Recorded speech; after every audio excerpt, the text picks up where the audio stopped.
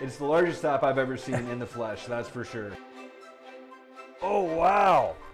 Is this still functional? If someone wanted to run it? This factory that Russell had was considered the very first metalworking factory in the United States. What's up, guys? Ian Sandusky from Lakewood Machine and Tool back here again for Practical Machinists, and today we have a very special shop tour for you. We're here in Greenfield, Massachusetts at the Museum of Our Industrial Heritage. We're gonna go in there, check out some of the oldest machinery I've ever seen, some really vintage stuff, and hopefully we're gonna learn a little bit about this hotbed of American manufacturing history. Let's go check it out.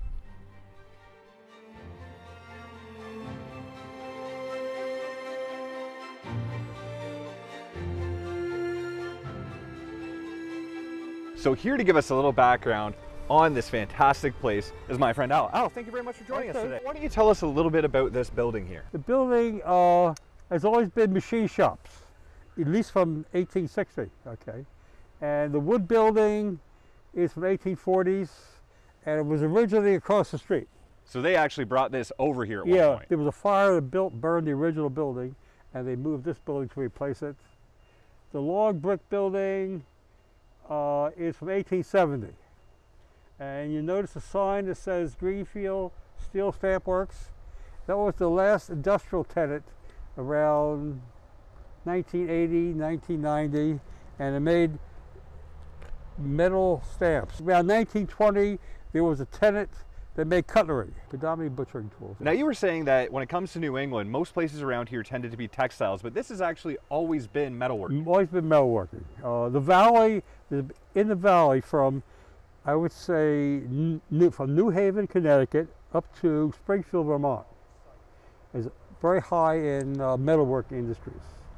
It started from the firearms industry in Springfield, and those skills spread up the valley.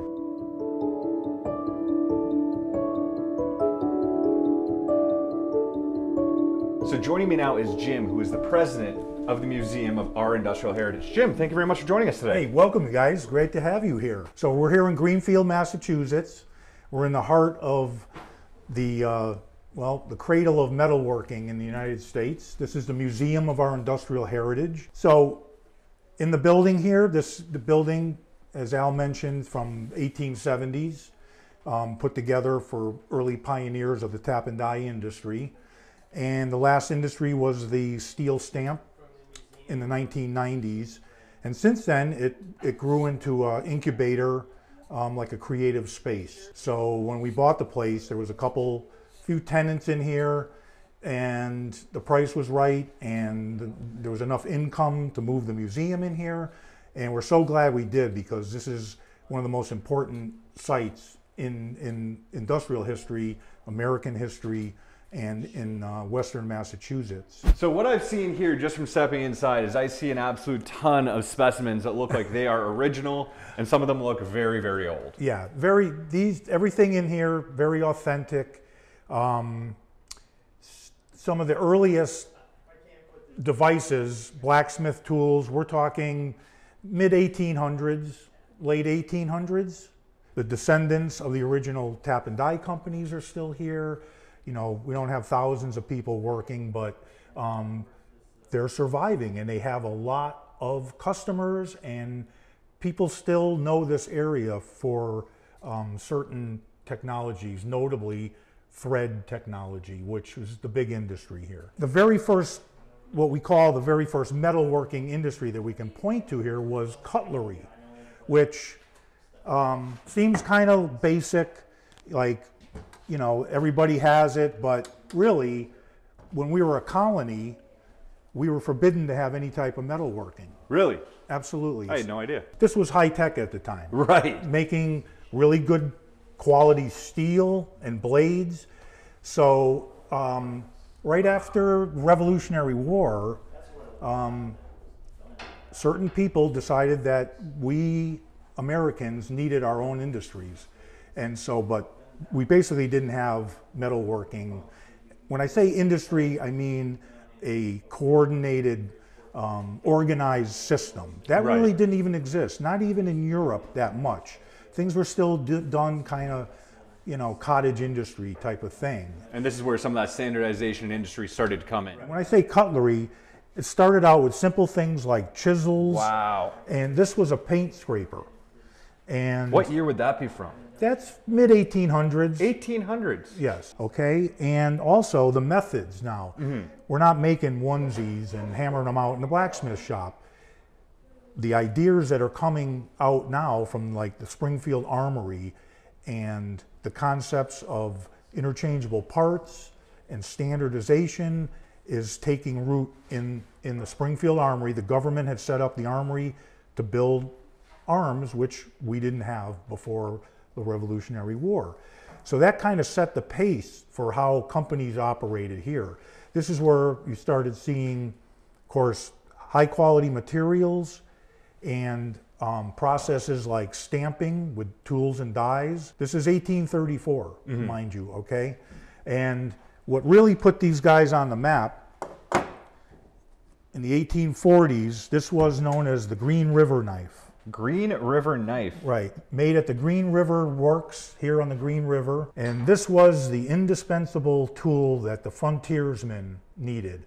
And when you read the histories of out west, this is the blade everybody had to have. In the decade 1840s and 50s, 720,000 of these were made here. Wow, right here. His original factory was right where we are now. They moved just a quarter mile down the river.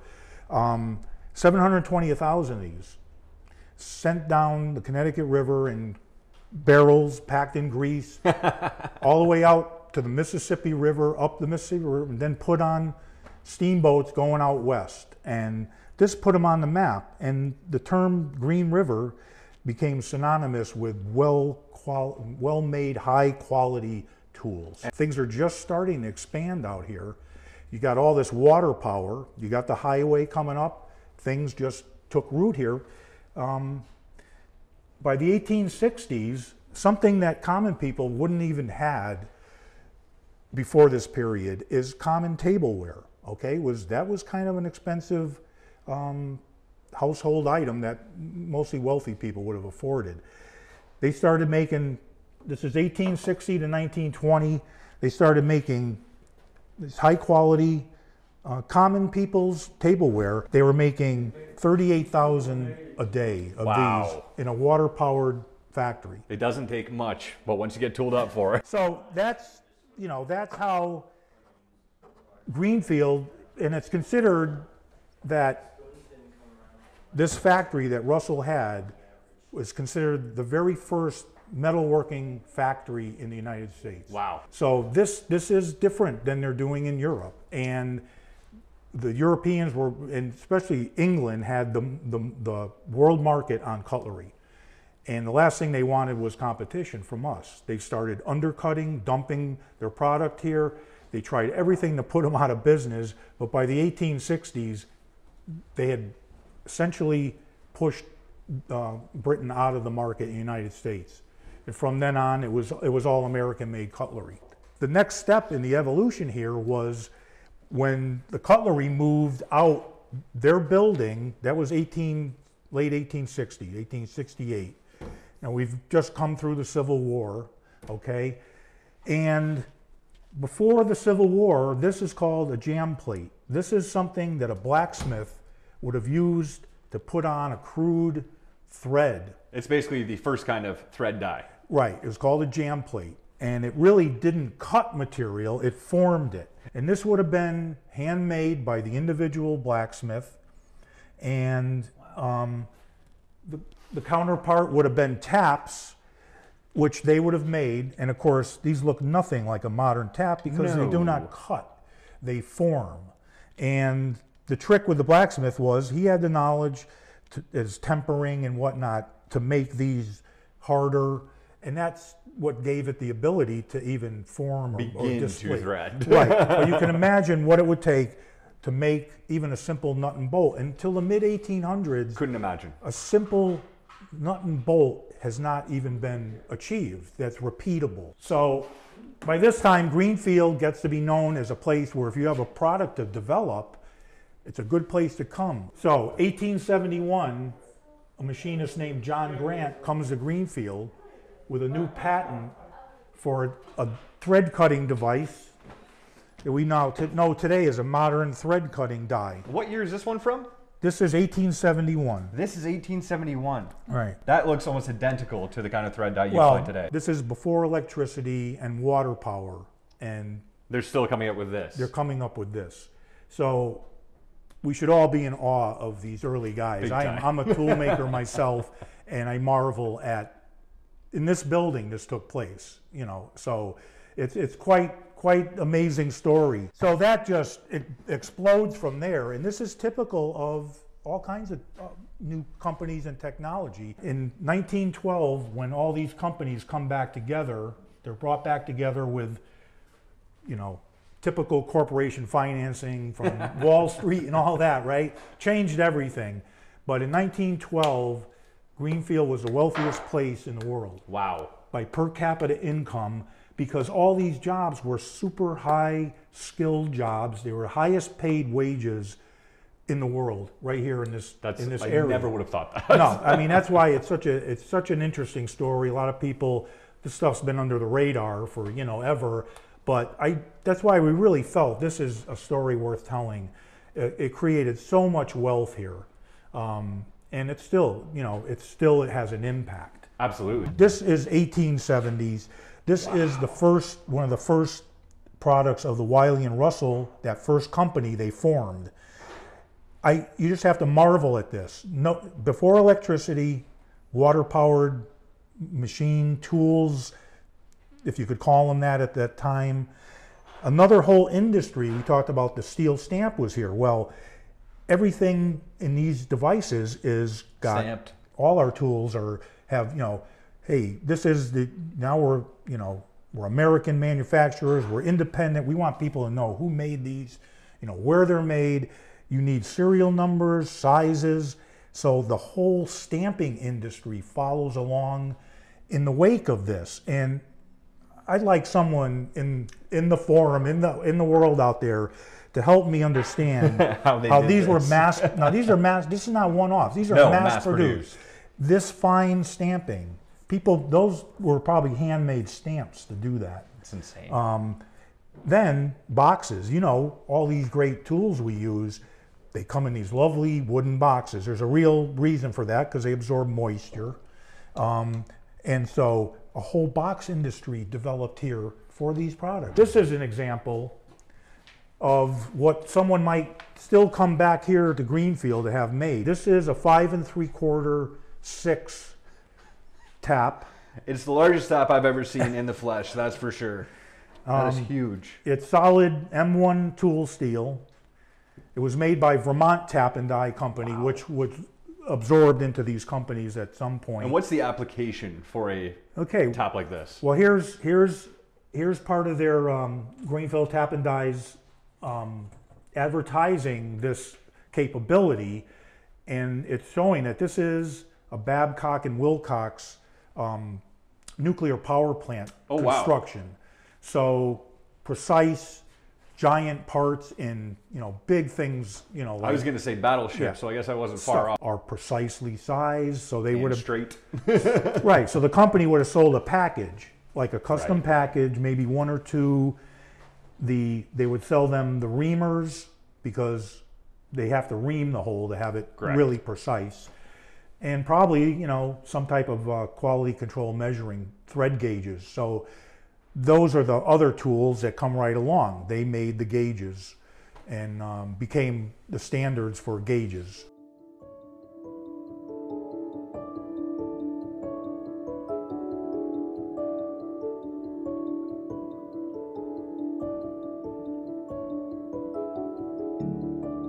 Now, if I'm not mistaken, this is a shaper, but I've never seen one with a wheel before. What are we looking at here? So what we're seeing here is before we had rotary cutting tools, like milling machine cutters and things like that, the planer was the essential machine for creating flat surfaces. I've seen these powered by hydraulics or by big flywheels. I've never seen one of these powered by hand before. Right. And that is actually cutting right now, for those who may not be able to see. That's throwing a chip every single time. And The basics of a shaper is you have an automatic, this one has a ratchet and pawl that feeds the head assembly over during each stroke. So this actually looks like a hand operated machine, but my assumption is that this was powered by overhead belt. There's still no other machine that can create a flat surface over the distance like a shaper. Right. Because it's a single point and it's as accurate as the waves go. It also has an articulating head with the tool, like a protractor, so we can actually feed down and cut angles. Right, make a nice angle. The early guys would do slotting on these. It's amazing. Very versatile given what it is. Right, and it, again, time consuming, probably, you had, I've seen pictures of, rows of these, 10 or 20, even 30 of them. All running at the same time. All running, and one guy told me they used to pull a trick. They were on the top floor of a brick building, and they used to get they used to get them all going the same and try to rock the building. You can feel the actual building go. So you see some of them big ones. I mean, the momentum on them things is incredible. It's ridiculous.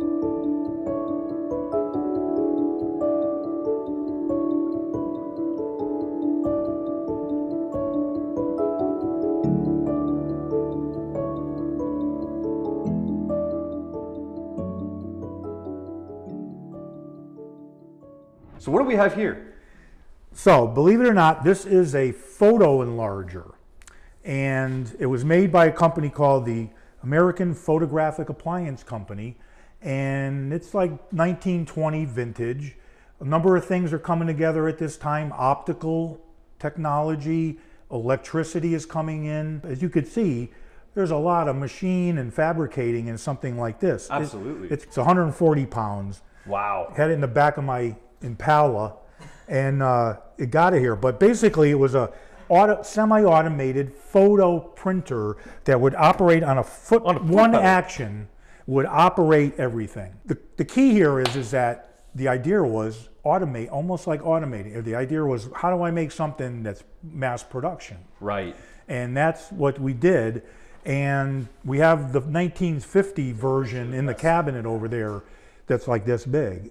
And that's would have been back in the day when you had film to develop. You brought it to wherever. They would have had, these people made those enlargers. And so it's just an example of other, non-machine tool type of companies that were here. And there was many companies that had a lot of different kind of products. Most of them needed castings. Yep. These are casted, lots of casting. So this was the place to come when you want to develop a product. Behind me, these, if I'm reading that correctly, those are something to do with artillery shells. Absolutely. One of the most top secret projects in World War II was the proximity fuse, which was literally a radar that was put in the nose cone of an artillery shell, and you could set a distance, okay? Variable timing means you can set a distance from an object and it would detonate. It changed World War II. Complete game changer. A complete change here. When you think, if you study what it took to try and hit, a buzzing air bomber going by from a ship with an artillery, a lot of math, even with radar, it was very difficult to do. Maybe 10% kill rate. Maybe. This turned it around to 90% kill rate. The most important, arguably, component was the brain, which was tube technology at the time. That's actually a triode. Raytheon came here towards the end of World War II and set up a shop in the Lunt Silversmith. And these were classified until the 1990s. Oh, wow. We didn't find out about this until then. So, thank you very much for your time today, great. Jim. I very much appreciate it. If people want to find out more about everything you guys have going on here, where can they go? Our website's the best place to go, industrialhistory.org. It's really simple, industrialhistory.org. And there's, if you go to, you'll find on online resources and social history, I have a list of all the museums in the Connecticut Valley that relate to this subject and how they interact with each other. We have genealogies of the machine tool companies, things like that. And also come visit. Come visit, make sure you stop in. Yeah. Excellent, thanks again. Okay, great. So there you have it, guys. I hope you enjoyed this very special tour and this very important slice of American manufacturing history. This is one of the coolest places we've got to check out. I'm so glad that there are places like this that exist to keep this stuff from getting lost, to keep this history alive, and to keep educating the next generation of machinists. Make sure you like, subscribe, and turn on notifications below to make sure you never miss a video. Thank you very much for watching, guys. You take care, and make sure you check this out.